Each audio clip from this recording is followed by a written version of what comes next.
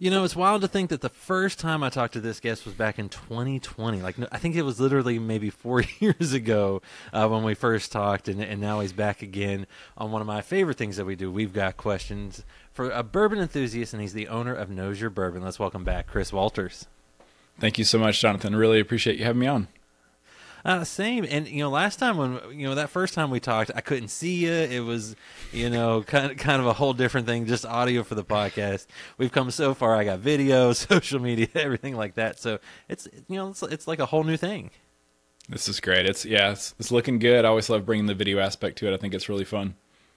Well, and I was going to say, you've got a few bottles behind you. So I guess I'm going to just start off with that. Clearly you've gone deep down the bourbon journey over time, but what was your bourbon journey been like? Yeah, thinking back to 2015, I was wanting to get into something, and I wasn't sure what that something was, but a spirit that I could just go pick a bottle up of from the local store, and I don't have to mix a bunch of different ingredients, something I'm just going to enjoy straight out of the bottle. I thought maybe whiskey is a good category. I hear that's getting kind of popular. So I went to my local Total Wine and said, hey, can you recommend a whiskey for me, something that I'm just going to be able to pour into the glass and enjoy.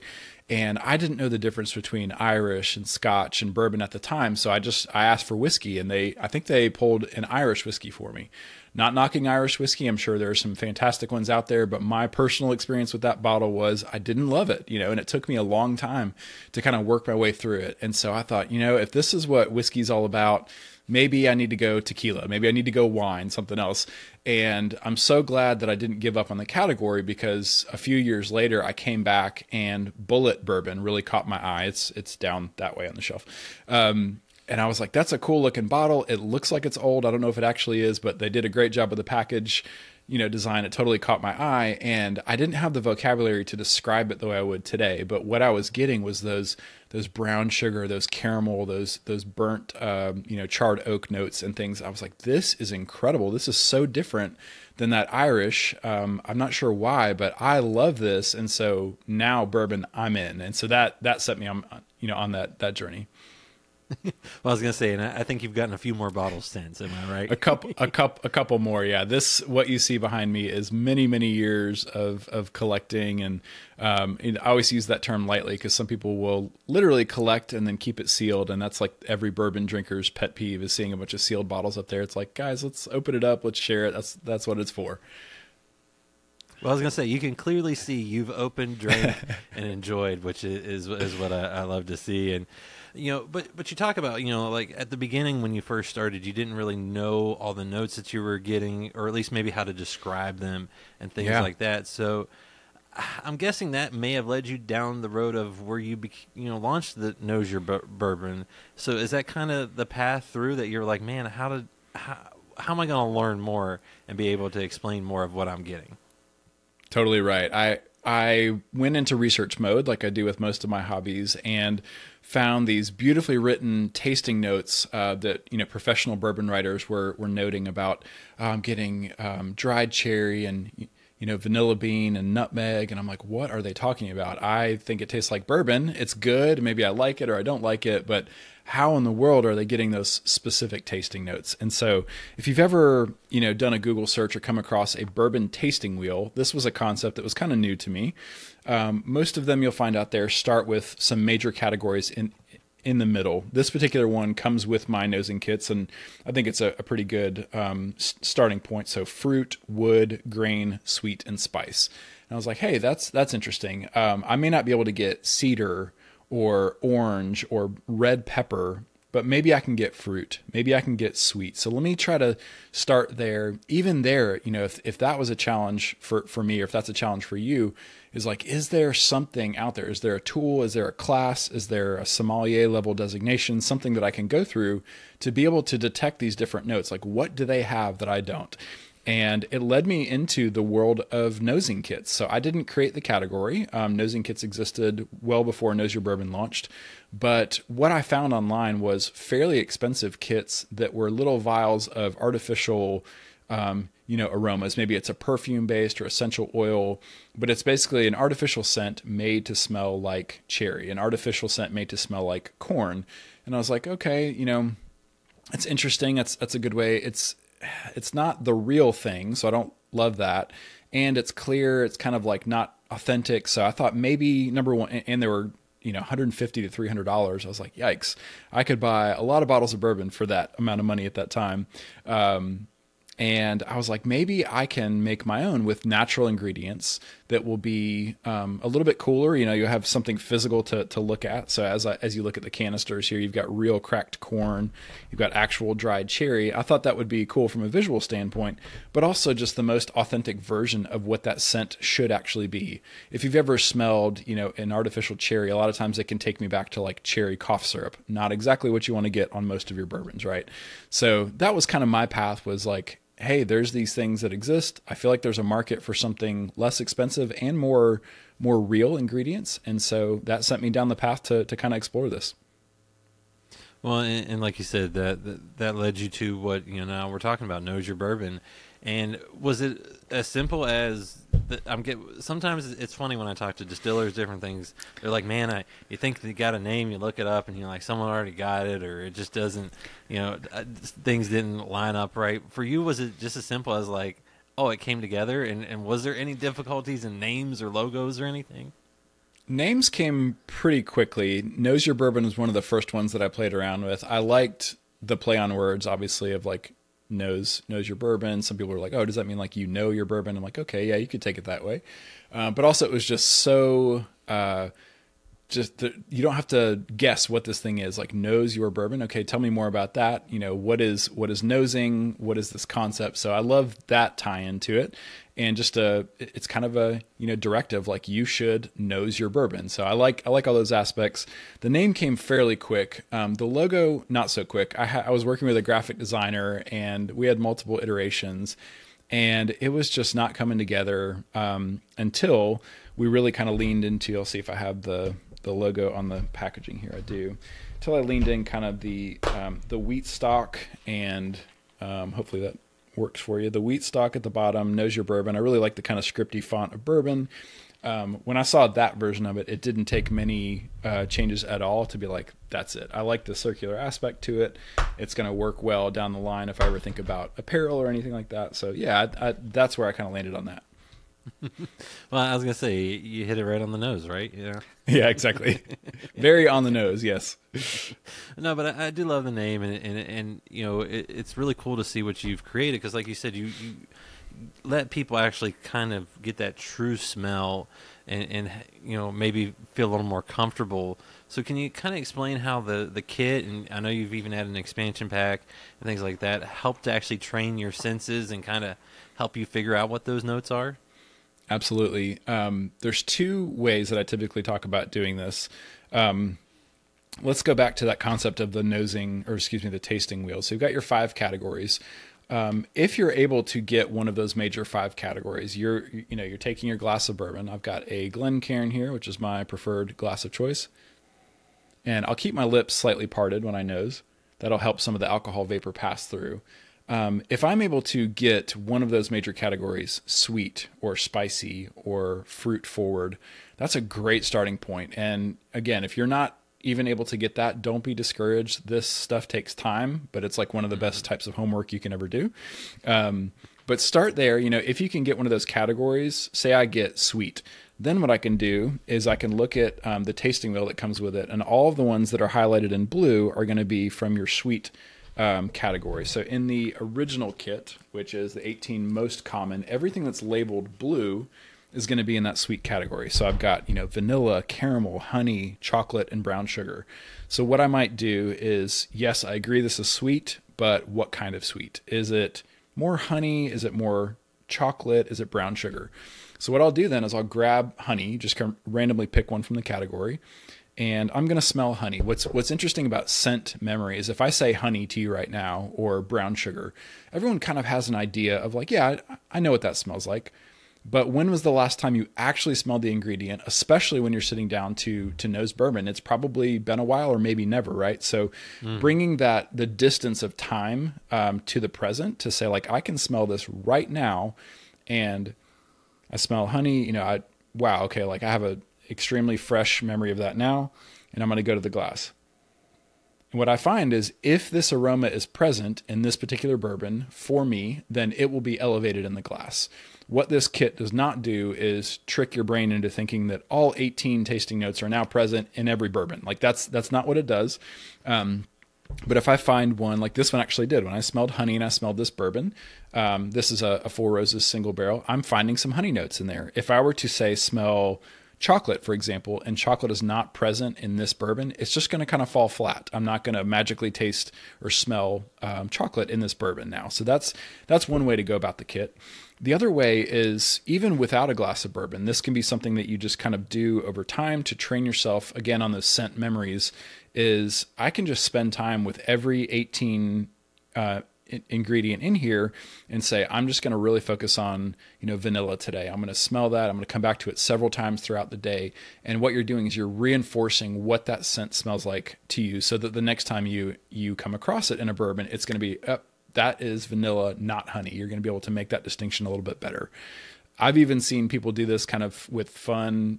Maybe it's family game night or something. You want to blindfold everybody and be like, hey, what do you smell? And they're like, oh, shoot, is that nutmeg or allspice? So it's kind of a fun way to do it. Doesn't even have to involve drinking. Doesn't have to involve bourbon. Just kind of a fun way. But that's another good way to spend time with all 18 and just kind of lock that in for your brain. I was going to say, I like the homework aspect of it as well, because like you said, you're beginning to learn and put things together, and it translates too into just other things. If you're totally cooking in the kitchen, or you're going out to a nice place, you're probably, like you said, if you've trained your nose for one thing, you might even be able to pick up some notes out totally about other places. Yeah, and I think, obviously the kit is great, and it's a great collection of ingredients, but I would encourage you, don't stop there. Like, as you are in the kitchen, you're baking, you're at a farmer's market, like, be curious about the things that are around you. Pick them up, smell them. It might give you a new tasting note or a new nosing note to find going forward. I heard somebody say dragon fruit on a tasting note once, and it's like, look, I'm not going to get dragon fruit because I'm not familiar with that scent. I'm not just magically going to be like, that's dragon fruit. But if you have an experience with that, it's something you can pull back from. So always, be curious as you're going out, even like perfume shops. That's kind of a fun one. That's like nosing overload. But you'll notice that even there they have, and I include this in my expansion kit, is coffee beans. That can be a way to kind of reset your nose in between so many different scents. Because over time, everything starts to smell the same. That's kind of where they went with that in the perfume shop concept. The other thing that's a good reset is actually smelling the back of your own hand. Your own scent is kind of a neutral scent for you. So that can be a nice way to reset if you're like, I'm completely overwhelmed. I have no idea what I'm smelling. I like it. See, giving plenty of advice, and you talk about the original nosing kit, kind of perfect to start if you're wanting to get that baseline, and the expansion pack. How does that tie in? And kind of, obviously, I know it expands, but can you kind of explain how that builds upon the original kit? Absolutely. As I looked at the original kit, I was kind of looking for back to the tasting wheel concept. Is the original 18. I was able to find ingredients from every of the 5 categories to include there. But the one that felt a little bit light was the fruit side of things. So I really wanted to expand the fruit notes in the expansion kit. So while you have cherry in the first kit, I expanded that to rose. So if you've ever gotten like a floral or potpourri type thing, plum, coconut, apricot, orange, and lemon in the expansion kit. So you've got a lot more of the green, which is your fruit notes. Also, it went into some of the deeper, I don't want to say exotic, but maybe less common things to find, like hazelnut. So if you've tasted or nosed a Beam product, you might have gotten that peanut, almost like a peanut brittle thing. Peanut powder is one of the ingredients in the first one. So if you have a peanut allergy or a nut allergy, beware. It does say it on the kit. But there are there's pine, there's walnut, there's hazelnut, and almond. So I kind of take that wood and nut aspect forward also. But yeah, it's basically now between the 2 kits, you have 36 aromas from the same tasting wheel, and it just gives you a better library of scents to pull from. Well, and like I'm guessing for you and for so many others, you get a good baseline knowledge, but then as you you're able to try more have a maybe go to a friend's house, have a different opportunity to try different bourbons. There's so many different things out there, so it's great to see that. And when you first started Knows Your Bourbon, I think I was reading, on one of the things that you and I had done that, you were taking orders through Facebook messaging and things like that. And now you've cleared, you got the website and so many different things. What's that journey been like for you to watch Knows Your Bourbon grow? It's been incredible. It's funny. I'm watching my oldest daughter go through the same thing right now. She's getting into hand lettering and making holiday cards, and she's accepting orders through Facebook. And I'm like, just wait, you're going to need an Etsy store. You're going to need something before you know it. But no, I mean, that is, when you're kind of in proof of concept mode, like I don't want to spend a bunch of money to launch a website and build a huge, massive brand around this, only to find out that like the product didn't meet a need in the market. So you kind of go out on a limb and find the path of least resistance to get to market. For me, that was Facebook groups. I started posting my, not this version of the kit. I actually had a very rudimentary version that was just for me. I think I was using little lip gloss containers. You can imagine how much of a pain those are to open and close. They're like this tall, it was not good, but it was the only thing I could think of at the time to keep all the ingredients together. And started collecting orders through Facebook. It became a mess really quick because there was way more interest than I expected. That took me over to Etsy. I had no idea at the time when I launched my Etsy store what a perfect platform that would be, because very, traditionally speaking, most bourbon drinkers are guys, and I know that's changing, which is awesome. Most buyers on Etsy are women, and so looking for creative gifts for their guys. So I lucked into this perfect platform for it. It was just before COVID hit. And so everybody was at home looking for creative things to do. And so all the stars aligned for sure. Etsy took off like a rocket. I got contacted by a buyer for bespoke posts. So they do all types of different things, everything from clothing to record players to fire starting equipment, just some really cool things. And they have a whole barware section. And a buyer reached out to me through my Etsy store and said, have you ever considered wholesale? And so I learned a ton about that process. We got our first order together. I think it was 40 kits, and they sold out in 2 hours. And he's like, all right, let's place a reorder. And I was like, oh my gosh, this is insane. So now we're working in quantities of hundreds. We also have a subscription box that we've put together for the past several years, and that goes out in quantities of the thousands. So that's been really fun to bring together. Actually, it's a smaller version of the kit that we put together in a box. So it needed to fit into a subscription box. So we just took the 6 most common from the original kit. So in there you'll have oak, cherry, corn, caramel, brown sugar, and black pepper. So just one from each category, and then doubled up on the sweet, because I have a sweet tooth and I think there's a lot of caramel and brown sugar in bourbon. So no, it's amazing how far you've grown, and you've expanded beyond just the kit and kind of things like that. And I know you're even hosting virtual nosing and tasting events now. Yeah, that was something I just launched for Father's Day of this year. And that's something I've always had a heart for, is, education. I think the product is great. It's a tool. But being able to actually, speak to a crowd or take a group through a tasting, whether that's virtual or in person. But yeah, in order to get the widest reach, I went virtual with it. And it's basically, you just pay for either access to the course, or not the course, but the experience. And there's an add-on option to include the nosing kit. It's not required, but it certainly does help. And so what we walk through is everything from whiskey, what is bourbon, how is it made, how is it aged, all, kind of 30,000 foot view of that. And then we go right into how to nose, how to taste. What are some tips and tricks for just getting the most out of it? What happens when I add water? What if I add ice? Is that a good way to really dissect a bourbon? Spoiler alert, it's not. With ice, what I find is when it gets chilled and it gets diluted, there's nothing wrong with sitting down and sipping on a bourbon on the rocks if that's what you prefer. But for me, it mutes the flavors. I prefer room temperature neat. That's just kind of my my go-to for that. So, but yeah, the virtual events have been super fun. I'm also talking to a local event space here that does a lot of like food and wine pairings and things to actually do some in-person stuff. So if you're ever in the Marietta, Georgia area, look me up. And but also if you're a bourbon group, or if you're on a barrel pick team or something like that, and you're looking for a fun way to either give back to your members or just do a cool experience, definitely reach out to me.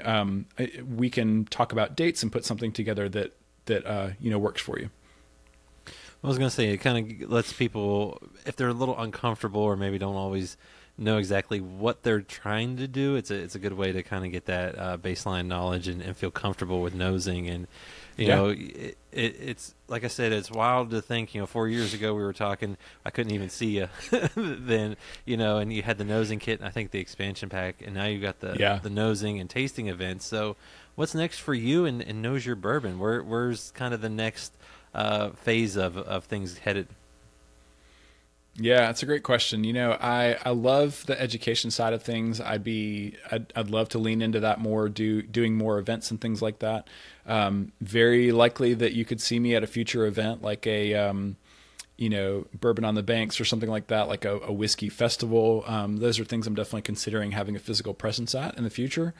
Also the refill kit concept is something I've been throwing around, and I need to get off my butt and actually do it.